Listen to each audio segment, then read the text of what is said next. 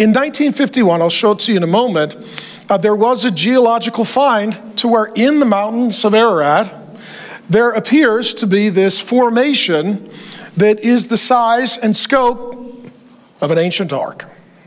And it is covered with topsoil, as you would expect, through erosion and time. More recently, because of technological advancement, we've been able to do thermal imaging and x-rays. And let me show you what they found in the mountains of Ararat. There's the mountains of Ararat. That's the impression that is the same shape as the ark. And it is, lo and behold, 300 cubits, 515 feet, exactly what Genesis says. In addition, the thermal imaging shows that it is 3 stories high on the inside, just as Genesis says.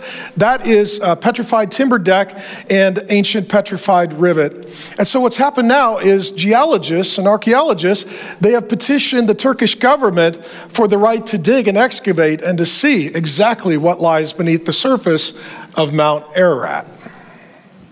Be interesting to see. Here's what I do know. Historically, archaeology has been a good friend of Christianity. That when God says that people and places exist, people doubt it until they dig it up.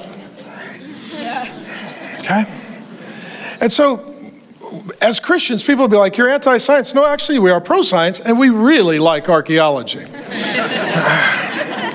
And if you're a bit of a nerd as I am, there is something called the Biblical Archaeological Review, and it just traces all of the most recent archaeological digs and finds that corroborate and confirm biblical teaching.